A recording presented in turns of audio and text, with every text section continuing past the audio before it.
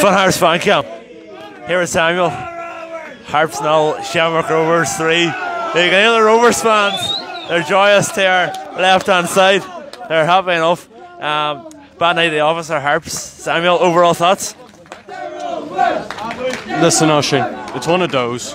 It's one of those games where we were underdogs. We weren't expecting to get anything out of the game, but it wasn't the performance or the hunger and desire we wanted to see. You know, it's a tough one. It is a tough one because there are many parts of this Finn Harps team that I could question about. You know, for example, referee and so on. You know, I thought he had a shocker of a game, but you can't blame him for us losing 3-0, for us conceding before halftime. It's simple defensive mistakes that we've repeated. You know, he's cost us again.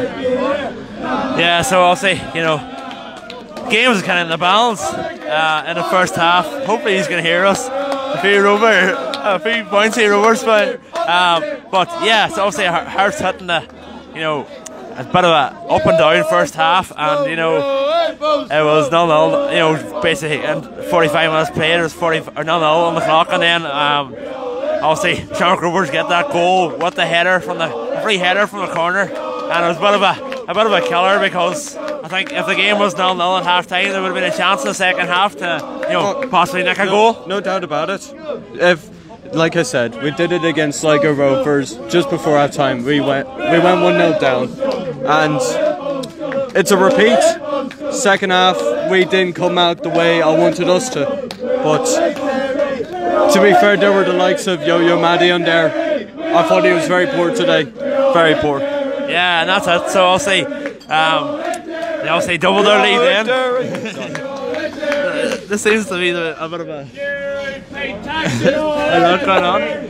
But anyway, yeah, so I'll say they get a second goal, and then I'll say a third, then a penalty, McGinley getting sent off. A bit stupid from my opinion. So yeah, a bit of an overall disappointing night. You know, move on to Monday now with Drogheda. So and that's a game we have to get a result. Yeah, it's a massive game. I think if Harps had that there at the start of the season, you know, it would be, you know, we could have had a different start and so on. It's good we have a first win under the belt. So yeah, we move on to Drogheda, and you'll be hoping for a win there. Aye, listen, even if it's a draw, as long as we avoid a defeat, that's good enough for me. Yeah, that's it. Yeah, so if you like the video, thanks Samuel for coming on. Make sure you check out his Instagram, Harpsfantv. We'll be back on Monday with fan cams for the other matches. So final score: Fun Harps 0, Shamrock Rovers 3.